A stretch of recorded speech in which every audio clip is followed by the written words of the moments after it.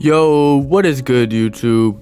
We are back with another video. Before I get into this video, make sure y'all are hitting that like button and hitting that sub button. We are on the road to 2,000 subscribers. We just hit 1K, you know what I'm saying? So now it's time to start grinding to 2,000. You know what I'm saying? We got videos coming out every single day, streams most days of the weeks, but videos for sure every single day. I'm trying to drop 2 videos a day now instead of 1, so we're pumping out even more content than before.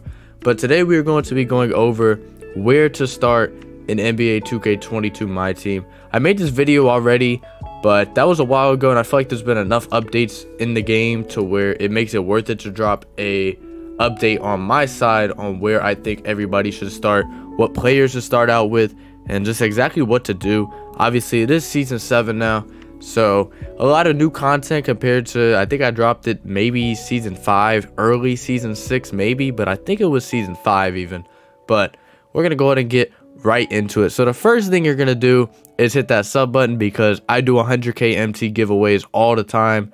So in order to be entered in that, you gotta hit that sub button. So hit the sub button, and we're gonna get into the next thing. So say you're just starting out, it's your first day, you have 0 MT.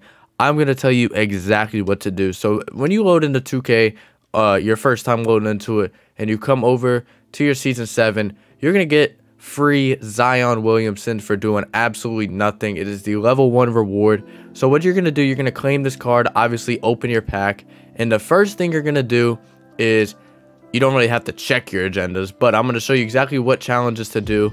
It's in my completed because I already did them. You're gonna do these 2 challenges right here. You're gonna score your 75 points, and you're gonna get your 5 dunks and 1 block with Zion Williamson in a game. And the mode you're gonna do this in is gonna be triple threat offline. So in triple threat offline, take your Zion Williamson and take 2 gold players. It'll be super easy. You won't have as many wins as me, obviously, because you're just starting out. So the difficulty is on rookie. You're gonna take your Zion Williamson. I can't find mine. But you're going to take your Zion, you're going to take 2 gold players, you're going to go in there, win your games, get your 75 points, get your 5 dunks and a rebound, so you can get both of those challenges done. That'll earn you 3,500 MT. I think you'll have to play 4 triple threat games to get that done. So you also get MT, you'll get a couple of these lower tier rewards, which won't really matter, but the tokens are still nice because I'm going to explain to you what to do with those in a little bit. So get your 4 wins, get your 3,500 XP with Giannis. That 3,500 XP will get you all the way up to level 14 off just doing that. So you're going to get this dynamic ratings pack. You're going to get a diamond Ronald Murray, and you're going to get a couple other packs. The Ascension board, you'll get an Amethyst Stacey Augman 2 times on the Ascension board. You'll get a couple more tokens, another dynamic ratings pack.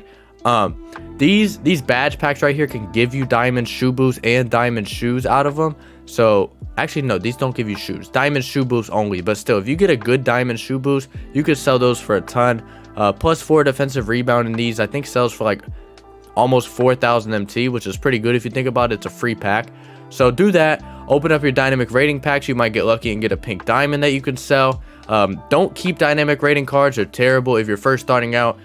Any dynamic rating cards are not worth keeping, so sell those. So say after you do all that, let's say approximately you'll probably have about 9 to 10 tokens. Here's the next thing you're going to do. You're going to come to your rewards, you're going to come to your token market, and you're going to switch over at the top here with your bumpers. You're going to switch over to the MyTeam one, and you're going to buy these badge packs, these bronze badge packs right here. You're going to buy as many of these as you possibly can. If you have 10 tokens, you'll be able to buy 3. The badges that you're looking for, there's actually a lot of them, so it's not really worth me explaining. But say you pull a badge, right? It doesn't really matter what badge. You're going to come to your collection over here, and you're going to scroll all the way down to your badges, come into here and go to find an auction house, and you're going to find out if that badge that you pulled is worth selling. For me, I pulled clutch shooter, and as you can see, there is one for 850 right now, but the next cheapest one is 5k. So what I'm going to do is I'm going to send this card to my auctions, and I'm going to post it for 2,500. And the reason I'm posting it for 2,500, even though there's one at 850, is that the first person that needs this badge is going to come to the auction house and buy the one for 850. The second person that needs this badge, assuming nobody else undercuts me, is going to have to buy my badge. And even if somebody does undercut me, the second person will buy that one, and eventually mine will end up being the cheapest one on the market. You won't keep getting undercut, especially on on badges, especially on bronze badges. You're not going to keep getting undercut. People have to buy them because obviously if you don't know already, to add badges you have to start with the bronze, so they have to buy them. So eventually somebody will buy the badge. So say you get lucky like me and you pull one that's worth 2,500, there's another 2,500 MT. And then with everything you get out of your dynamic rating packs, you're going to come to your collection and you're going to come all the way down. You'll probably get golds, but if you get anything better, you could check to see how much they are. But just start with quick selling all your gold. I have a ton of them. I need to get to quick selling all these, but quick sell all your gold, get rid of them, especially if you're starting this late in the game. Collector level is not going to matter for you. It's not going to come into play. Quick sell all your golds, all your emeralds, all your sapphires, all your rubies. Get rid of all those. Your amethysts, I would check to see. Just go to find an auction house, see how much they are. If they're like 1,000 MT, then just quick sell them for 800. And let's say after all that, you have 10,000 MT. Now remember, you already have your rewards from over here, which is Zion. You have your pink diamond, or you have your diamond Ronald Murray, and you also have your amethyst Stacey Augman. So that's already 3 good players that you really could go to triple threat offline with and just play, because you'll get like 300 MT I think from each game, and that does add up pretty quick. But say you want to go to maybe the triple threat online scene, or you want to go play clutch time, I'm going to give you a couple options that are super cheap, and these cards will play amazing for you. The first one is a card that just came out this weekend. It is going to be Isaac Okoro. This is a card that I think is super overlooked, and you can get them for really, I think, 2,000 MT pretty much. There's a ton of them being thrown up. You pull them a ton in these new packs. He actually did go up a little bit, but he won't go up any more than he already did. So even if you grab this card for 3,000 MT, that's only a third of what you should have. You should have at least 10k after getting to level 13. So buy this card for 2,800, or whichever the cheapest one is, buy it for that. And then the next card you're going to buy is going to be the same card from that set. I can't remember his name for whatever reason, but I will figure it out right now. In the Fearless set, you're going to want to buy Norman Powell, and you're also going to want to buy Chris Boucher. That's the other one. Chris Boucher is an absolute beast. This card is super well-rounded. He can do pretty much everything you need him to do. His three-point shot is good. His dunking is good. His rebounding is good. His speed is great. This is another card that I kind of feel like if you're just starting out is a must-have. And then Norman Powell is also a great card that I would definitely pick up. He's a shooting guard / point guard. I would definitely play him at the point guard. A great card to have. And then another one that I would suggest getting on your team, after you get those, I would buy those 3, and then I would work your way up to one of the opals in that same set, which would probably be, I would say, Bruce Bowen. He's got an amazing jump shot. He plays great defense, as you would expect from Bruce Bowen. He does only have a 91 offensive overall, but since he's going to play the 2 or the 3 for your team, I feel like that's fine because, like I said, his jump shot is great. He can shoot the ball. You don't really have to dribble with him. At 6'7", he's the perfect shooting guard, especially if you buy Norman Powell. I'm pretty confident in using him at the point guard. So if you were to do all that right there, your lineup would look like Norman Powell, Bruce Bowen. I think Zion is a power forward center, if I'm not mistaken.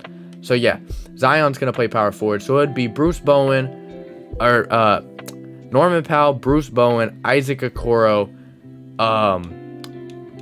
Zion Williamson, and then Chris Boucher. So that's going to be your starting 5. Great starting 5 right there, so you can instantly go into clutch time and start playing in the offensive scene. And then that's when you're going to just start wanting to grind more of these challenges. Just go look through here, find challenges you can grind. I have another video on how to hit level 40 quick. If you're just starting out in the game, you don't have a lot of MT, it's going to be pretty tough for you. You're going to have to pretty much take advantage of every free card you can, which pretty much is meaning all these cards right here, which are going to be the ones you're going to earn from leveling up. So you can already, like I said, if you hit level 13, you can already start with Augman and Ronald Murray. So you can start with both of those, get some extra XP. And some of these right here, you'll get from just simply playing the game, like 7 threes in a triple threat game. You'll get that while you're grinding your points out with Giannis. Or not with Giannis, with Zion. So really, I mean, you could be, after doing those Zion challenges, you could be even past level 13, you could, or 14, you could be 15 or 16 after doing that, because there's a lot of challenges that you'll just get. And then the next thing you're gonna do is pretty much just try to snipe a couple cards. Watch a couple budget videos. I have plenty of them on my channel. I have another one coming out soon of the top cards under a certain price, and just try to find the cards that you want to play with. If you play clutch time, working your way up this board, like I said, this is why I suggest playing clutch time, because all you have to do is win 10 games and you get a pink diamond Danny Green. And I feel like clutch time is probably the easiest online mode out of all of them. Maybe triple threat online could be the easiest online mode. I've only played one game this season, but triple threat online is pretty easy too. You don't have to bring amazing cards. Yes, you'll get matched up against crazy teams. You just kind of have to deal with it. But more times than not, you'll be able to beat the player you're playing against as long as you have an average talent level on this mode.